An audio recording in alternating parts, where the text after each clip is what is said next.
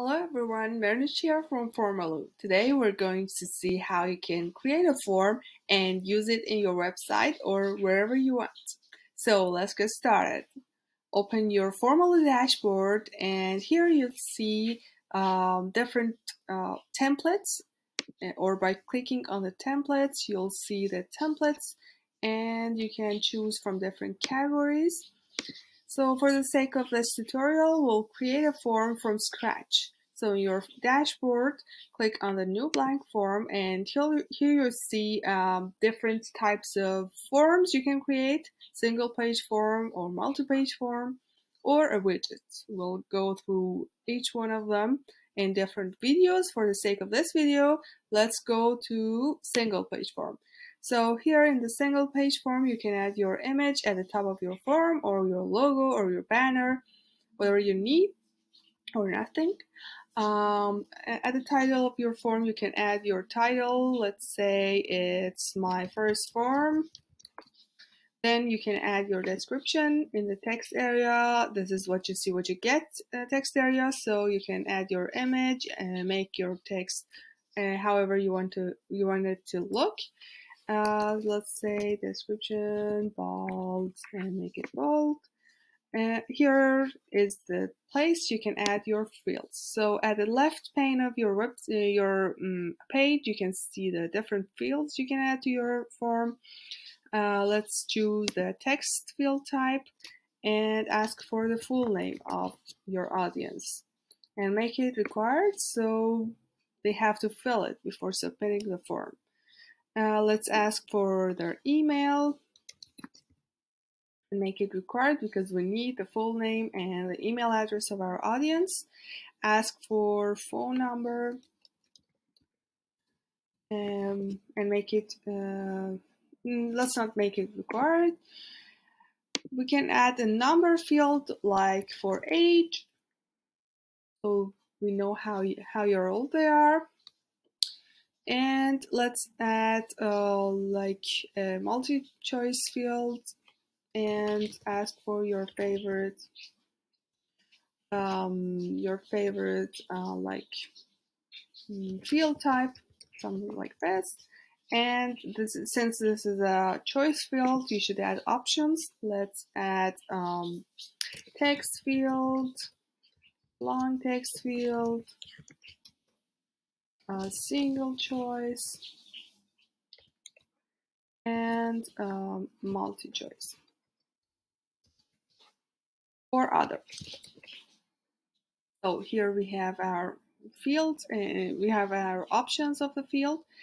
Let's add another field like this like field. Do you like us? And ask if they like us. They can hit like or dislike.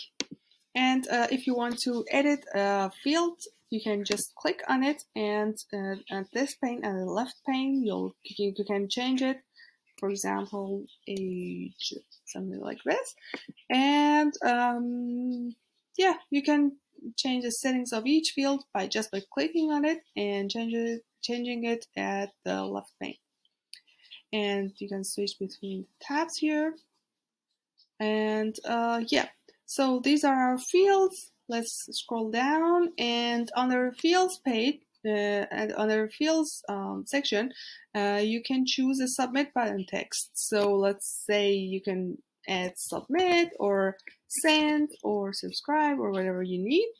And here is a text you can add to be displayed after each audience subscribe or submits your form. So let's say thank you or thanks for sending or contributing. And yeah, here is our form. Let's save it. There you see your the link to your form. You can copy it or just hit the go to the form button. And here you'll see the form you have just created. And on this form, everyone who has the link to the form can fill this form. You can share it wherever you want, and let's test it. So here You'll see this is when I start typing, it has a validation and knows that this is not an email field. So you have to fill in the correct format of an email. These are not required, so I won't fill them. Let's say these, and I like it, and submit. So here is my customized text that I just added to my form.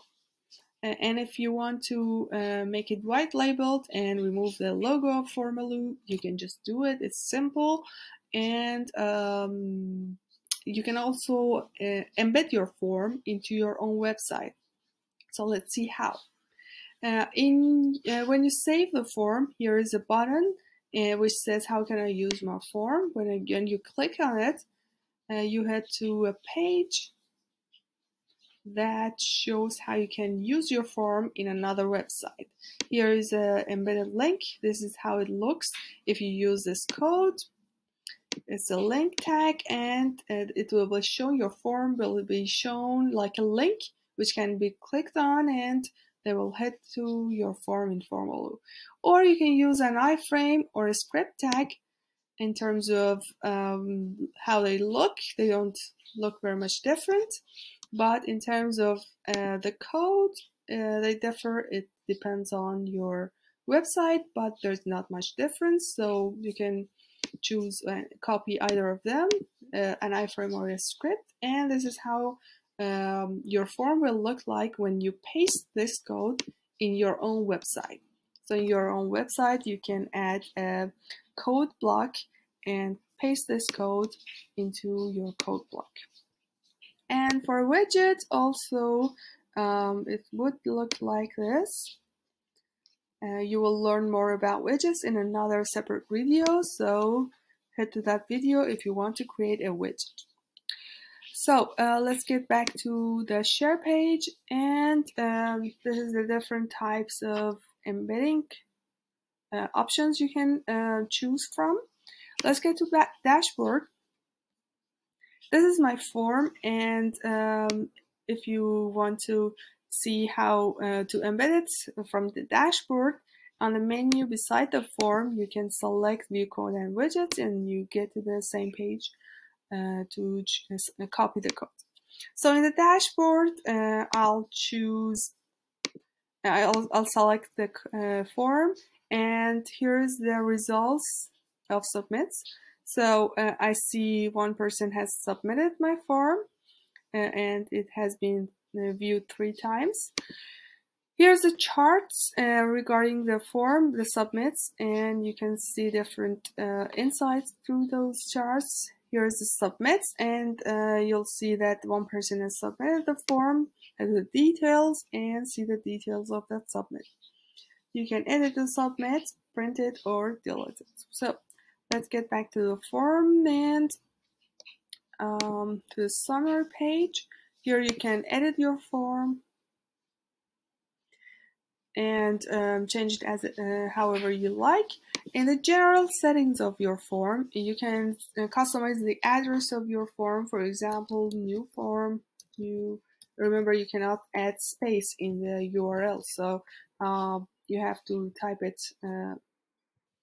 like this without a space, and you can add your form to a category, or choose when the form should be active from or to, until, and since when till when. And you can choose your form to be redirected to a new URL after submitting. For example, I fill in the form and I head to the homepage of your website. This is how it works. You can add a timer, for example, set 10 minutes, so the audience has 10 minutes to fill in the form, and after the 10 minutes, they cannot fill in the form anymore. Max submits shows how many submits can be happening on your form. The default is infinite, so there's no need to change it, but if you have to limit the number of submits, you can do it here. Using this option, you can choose whether your form title, which is here, my first form, should be visible or not. I can turn it off and save it. Then my form won't be visible and my form title won't be visible anymore. As you can see here, you see the title is not visible compared to, oh, I don't have it here, but in the old version of the form, the title was visible. So you can deactivate your form here. By default, it's active. And you can change the form type simply to multi-page or widget. Let's continue with single page here in this tutorial. And yeah, remember to save your changes after changing any of these settings. And in the appearance tab, you can change the appearance of your form. You can choose from the form templates views, and or choose from the colors here. For example, you can copy and paste the hex code and have your own branding in your own form, or you can choose a background image here. And yeah, so this is how the appearance tab works. And in the notification tab, you can choose whether to send submitted data to the submitter, which is self-explanatory, and send me a notification for each submit. So you can receive a notification, an email, whenever someone submits your form. So here is how our form works. And remember, whenever you need more help, here is a tutorial which helps you to remember how each of these sections work. Yeah, this is how you can create a form and use it in your website. I hope it was helpful. And if you have any questions or comments, just comment it down below, and bye for now.